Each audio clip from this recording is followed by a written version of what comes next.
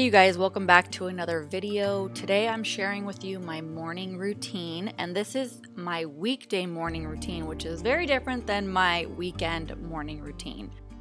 So my alarm goes off at 6 a.m. every morning, and I usually hit snooze for at least 1 to 2 times, but hopefully just once.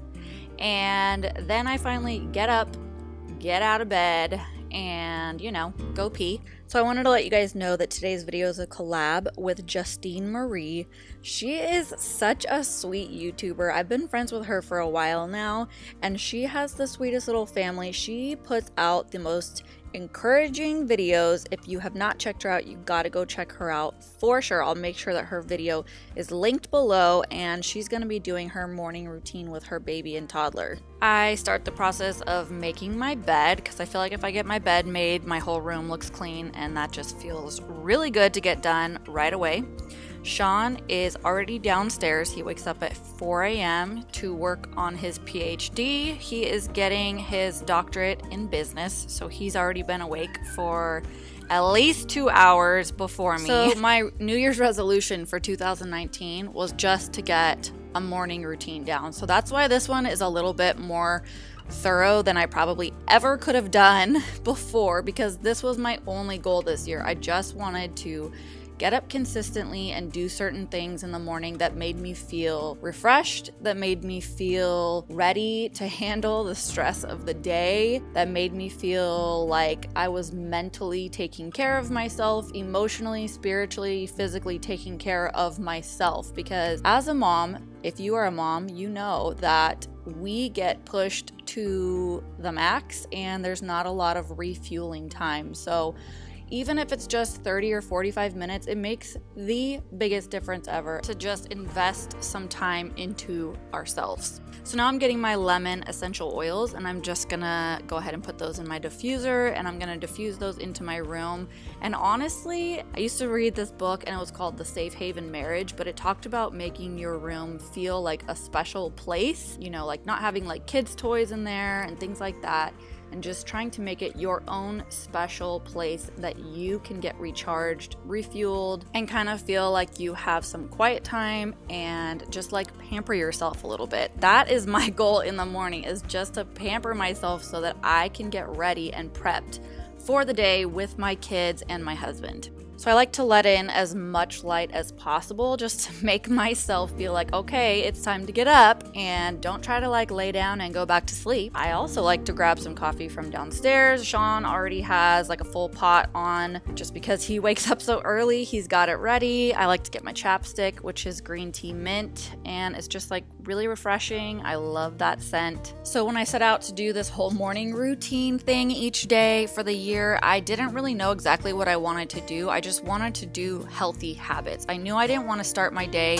on my phone. Did you see me just put it down right there? Because when I get on my phone, I feel like my brain gets scattered. So since I've been doing this morning routine, I actually have read through a book. Can you believe it? My first book since having kids, because I've been waking up every day and just reading a chapter. It's such a good way to start my day. I try not to be like too rigid with myself. If I want to read that day, go for it. If I feel like I need to journal, go for it. If I need to write a to-do list because I'm feeling stressed, go for it. So this is my journal. It just says, trust in the Lord with all your heart. And it was given to me from a friend. So I'm someone who loves to-do lists. I just like making to-do lists so I can feel accomplished, so I can cross things off. I don't know. That is important right there. A time to drink my coffee. So next up, I get out my massive Bible. I just got this past couple months, and I think I ordered it off of Amazon. And I really like this one because it's a study Bible, and it's the New Living Translation, which is just like really easy to read. And I like the study Bibles because it has like explanations underneath different verses. So it kind of like unpacks it for you if you feel like it's kind of hard to understand what it means by certain words or whatever. This is actually a topic that I have gotten video requests for so many times and I have never done, just because, I don't know, it's such a big topic. I didn't know where to start. I was in Isaiah, Isaiah, and it was talking about fearing people, that we don't have to worry about fearing people. And I love that, because especially with all the social media stuff, it's so easy to just think about likes and subscribers and follows and blah blah blah, and really at the end of the day that stuff does not matter. So it's just so good to get my mind focused on the truth and positive and what my life is really all about. So I wanted to show you guys one more option because I've gotten so many questions about this. This is actually a Bible app on your phone. It's free and it has so many good tools. It's called YouVersion. I'll try to link it down below. You can choose reading plans, and as you can see, this is one of my plans from this past year that I didn't quite finish. It was reading through the Psalms, and there's all kinds of different things on anger, hope, depression, fear, peace, stress, blah blah blah, marriage, dating, new to the faith, read through the Bible, work, prayer, listen and watch. I mean, it is packed full of tools that are free. If you don't like reading, you can watch stuff on the Bible.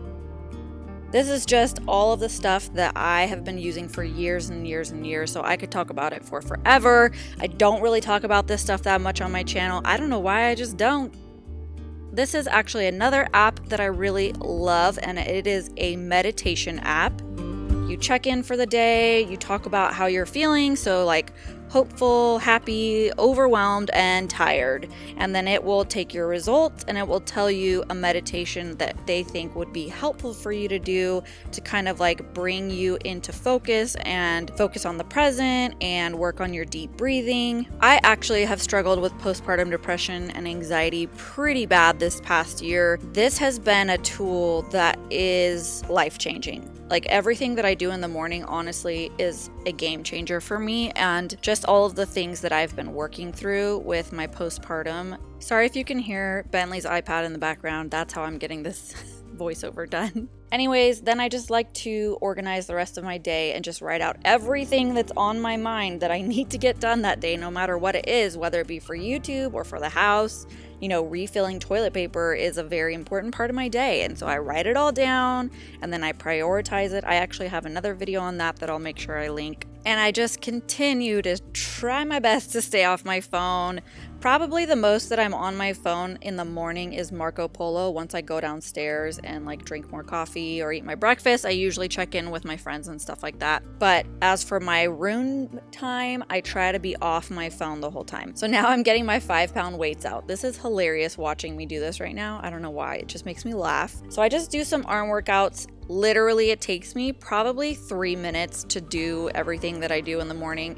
It's like nothing, but at least it's something, you know what I mean? That is really one of my next goals that I gotta figure out. I don't know what I'm gonna do about it, but as far as like working out and stuff like that, I just cannot find something that works for me as far as like being a mom and being consistent. I just cannot get into a habit.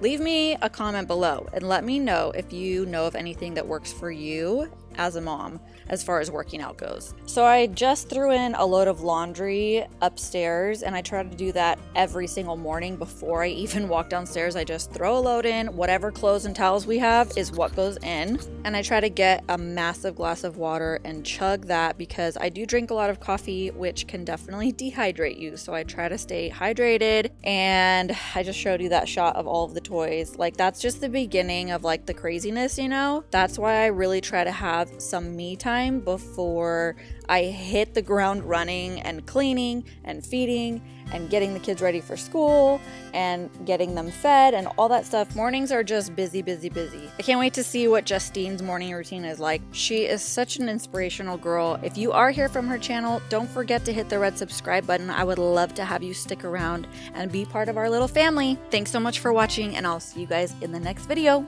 Bye, guys.